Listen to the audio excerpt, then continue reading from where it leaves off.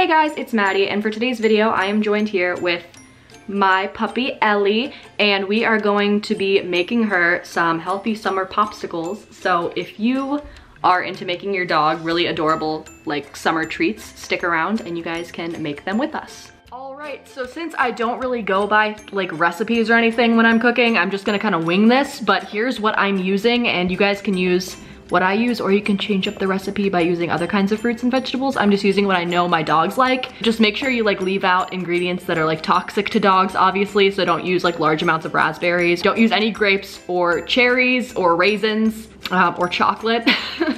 So just look up a list of dog safe foods. I'll link something below so you guys can look it up and kind of make your own recipe. So here's what I'm doing.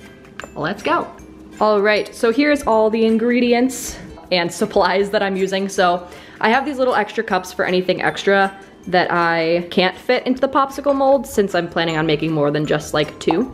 And then I've got a measuring cup, a knife to slice the banana, and then I've got a fresh banana, some frozen strawberries because my dad ate all of my fresh strawberries, raw organic extra virgin coconut oil, and some fermented raw goat's milk. Also, if you're wondering, raw goat's milk is great for dogs. It's full of probiotics, and it really helps with allergies, and they're even testing it to subdue the effects of cancer. So yeah, let's get started. So first thing I'm gonna do is I'm going to dump 3/4 of a cup of strawberries into the blender, and then I'm going to take my banana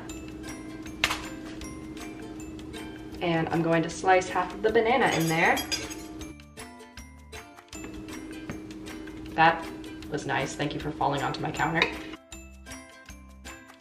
And then what I'm going to do is I'm going to add 2 tablespoons of coconut oil. This coconut oil is melted because my house is literally so hot.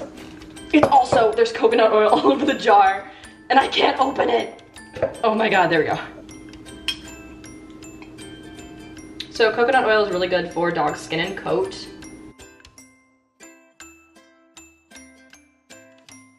And then what I'm going to do is I'm going to add the goat's milk. So I'm going to shake it up to break up any of the large cultures in there. And I'm not being precise with this, so I'm going to do, there's 1 cup, and that looks like it'll do it. So let's blend this up and see what we get.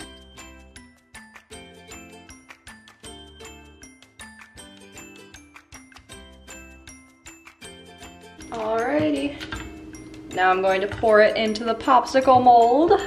So you can get these at like the dollar store for like $1. I probably got mine from the grocery store, honestly. You can also put this in Dixie cups and use like carrots or bully sticks as handles.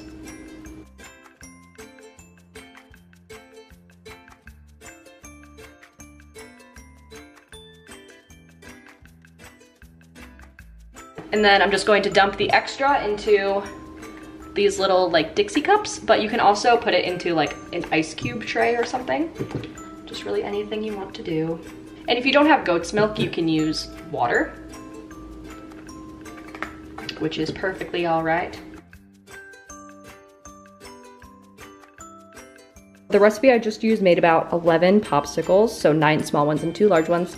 Now we're just going to put them in the freezer overnight, and then we'll check on them in the morning. All right guys, so it is the next day and I just got my popsicles out of the freezer, and it's time to give them to the pups.